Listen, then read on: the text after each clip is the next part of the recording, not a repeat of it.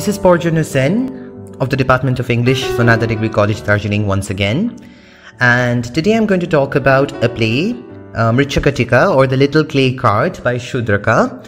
And this play is part of your core course 3, and this lecture, which is being hosted by Radio Salesian 90.8 FM, is intended for the second semester English Honours students. Okay.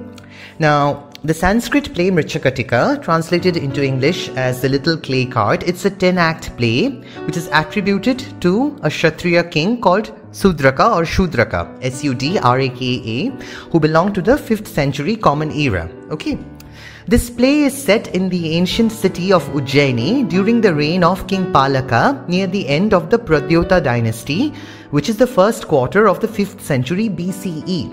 So there is clearly almost 1,000-year gap between the time that the play was written and the time period in which the play is based. Okay, its base is in the 5th century BCE, and it's being written in the 5th century CE, Common Era. Okay, and Sudraka is a very well-known sort of, not much is known about the playwright at all, but his only sort of extant play which can be found is Mrichakatika, and he's often named along with the other playwrights of classical India such as Kalidasa and Bhavabhuti. Okay, so the play is about the romance between an impoverished Brahmin by the name of Charudatta and a courtesan called Vasantasena. Okay, the word courtesan is, of course, it's an English translation. The Sanskrit term would be Nagarvadhu. Okay, now who were the Nagarvadhus?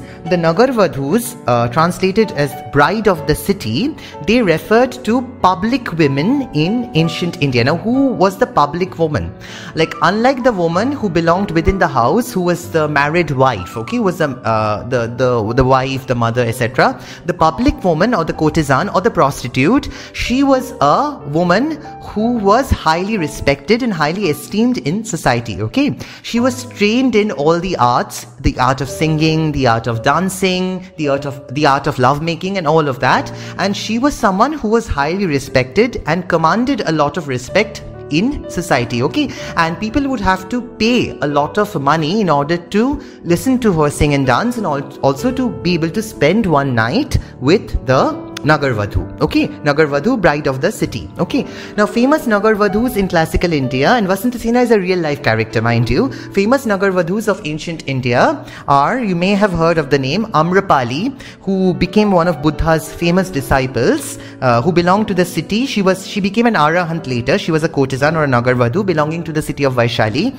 who became an Arahant later, and she was one of Buddha's disciples, and of course Vasantasena. Now these two are famous examples of Nagarvadhus from classical India. Okay, now this particular play, Mrichakatika or The Little Clay Cart, it sort of deviates from the tradition of the Natya Shastra. Okay, now what is the Natya Shastra? You may have heard of Aristotle's Poetics, which you have covered in your covered in your last semester.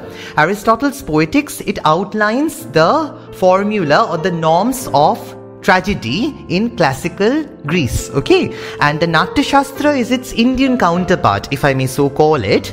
It is written by someone called Bharata Muni between circa 200 BC to 200 CE, Common Era, and it outlines similarly, in a similar fashion to the Aristotle's Poetics, it outlines the sort of the ways or the traditions or the formula of Indian classical drama. Okay, now one of the things that the Natya Shastra states is that a natak or a play, a Sanskrit play, must base itself on the life of the nobility. Okay, now this particular play, Mrichakatika, unlike Kalidasa's Shakuntala, for instance, which you also have in your syllabus, unlike Kalidasa's Shakuntala, this particular play deviates from this particular tradition of the Natya Shastra, in that it shows characters who do not belong to the nobility. For example, I spoke about Charudatta. Charudatta, although he is born a Brahmin, he is of high caste, he does not belong to the nobility at all.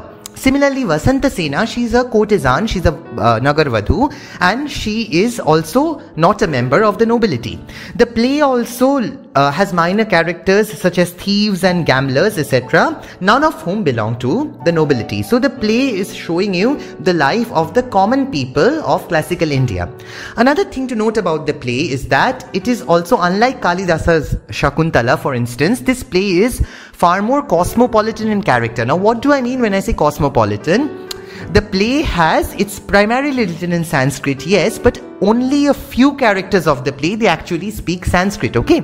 Sanskrit, as you know, was the language of the clerics or the Brahmin clerics in ancient India, okay? So only a few characters such as Charudatta, the courtier, Aryaka, Sarvilaka, and the character of the judge, they speak Sanskrit in the play. All the other characters, including Vasantasena, they're speaking in Prakrit. Now, Prakrit is the vernacular. Prakrit is a group of dialects. Prakrit does not refer to one particular language, but it refers to the vernacular language. For example, when I say English and the vernacular may refer to Nepali, Bengali, Uriya, Marathi, a group of languages. So Prakrit refers to a group of languages, a group of vernacular languages. One of the famous languages, Prakrit languages, of course, was Pali. Okay, so the other characters, including Vasantasena, they do not speak in Sanskrit, but they all speak in Prakrit.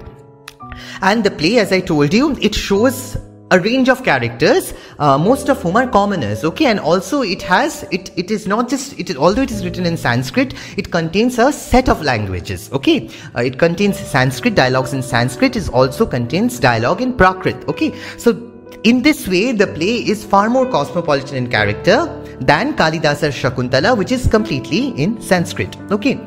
Now, one of the modern adaptations of the play is Gerard de Nerval's French adaptation, which is entitled La Chariot d'Enfant, which was performed in 1850. So this is one of the few classical Indian plays which has been revived again and again, particularly for the European audience. So one of the famous adaptations is the French adaptations of 1850 by Gerard de Nerval, and it's called Le Chariot d'Enfant. You can Google and look this up. And this play was first translated into English in 1905 by Arthur W. Ryder, and it was named as The Little Clay Cart. So this is the translation which you have in your syllabus, okay?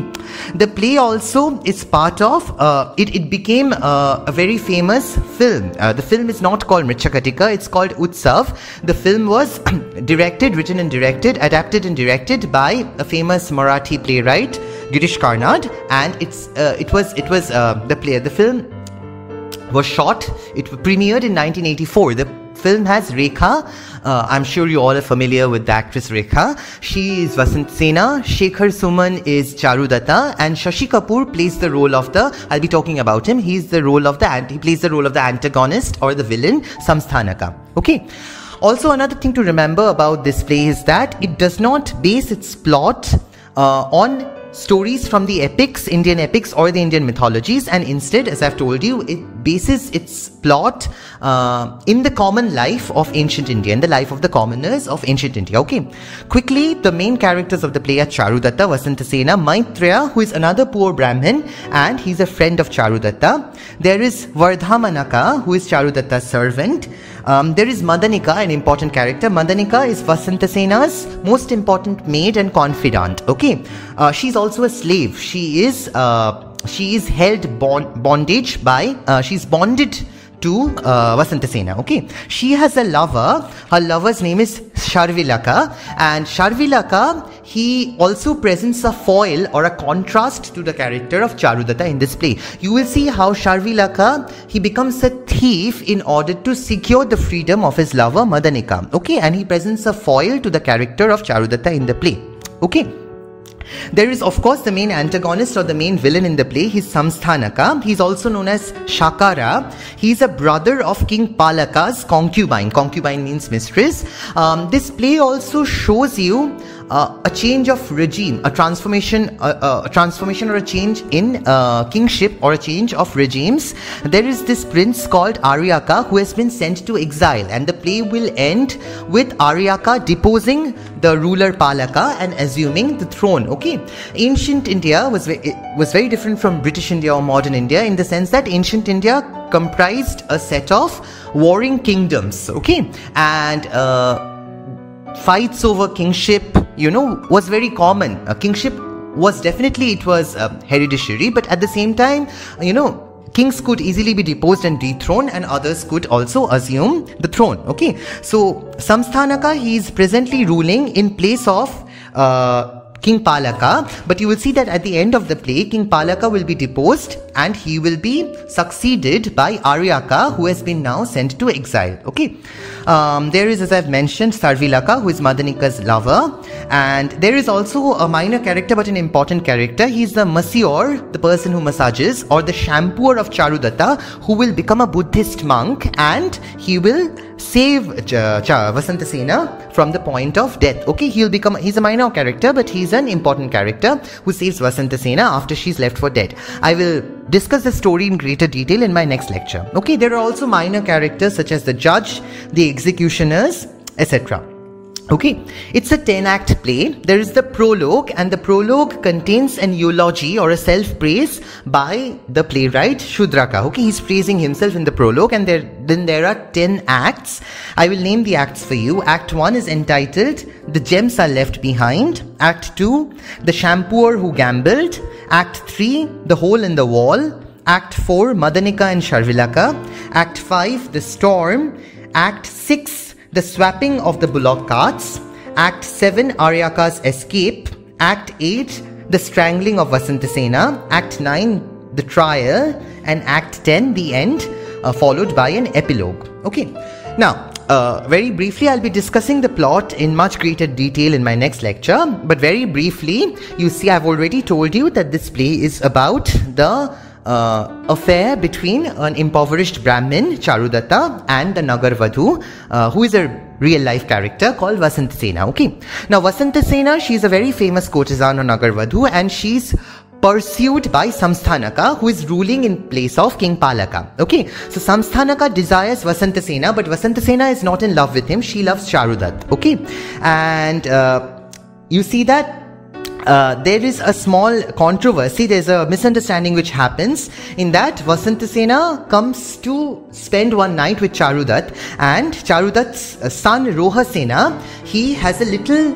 that is where the name comes from, the name of the play, the little clay cart. He has a small clay cart, and because he's a poor Brahmin, and he's the son of a poor Brahmin, Rohasena, he does not have good toys. So Vasantasena, what does she do? She gives her jewels. In order to make the clay cart look like a golden cart, she covers it with her jewels. Okay, and then what happens? She's tricked by Samsthanaka, she's strangled and left for dead. Okay, and then Samsthanaka, he frames Charudatta for the murder of Vasantasena. Okay, of course Vasantasena does not die. She is found and revived by the Buddhist monk, by the shampooer, the masseur turned Buddhist monk, and at the end of the play you see that Charudatta is sentenced to death and he's about to be hanged, but right at the crucial moment Vasantasena intervenes. She comes accompanied by the Buddhist monk, and Charudatta is spared, his life is spared, and he's allowed, his love affair with Vasantasena is allowed to reach fruition. Okay, also Samsthanaka's evil deed is found out, discovered, and he, along with King Palaka, they are both deposed, and Aryaka, he comes to power and assumes the throne. A pardon is granted to Charudatta, and he becomes a member of the court. Okay, so this is the main storyline, and remember the important themes. It's a cosmopolitan play, I've already told you that. And also remember that the play deviates from the Natya Shastra in so much that it does not only talk about the lives of the nobility, but it talks about the lives of the commoners or the common people. Also the play, although it is written in Sanskrit, the dialogues are both in Sanskrit as well as in Prakrit. Okay, so these are a few points to remember about Shudraka's play, and in my next lecture I'll be talking about the storyline and the plot in greater detail, and I'll be discussing some of the major themes and characters in the play. Thank you.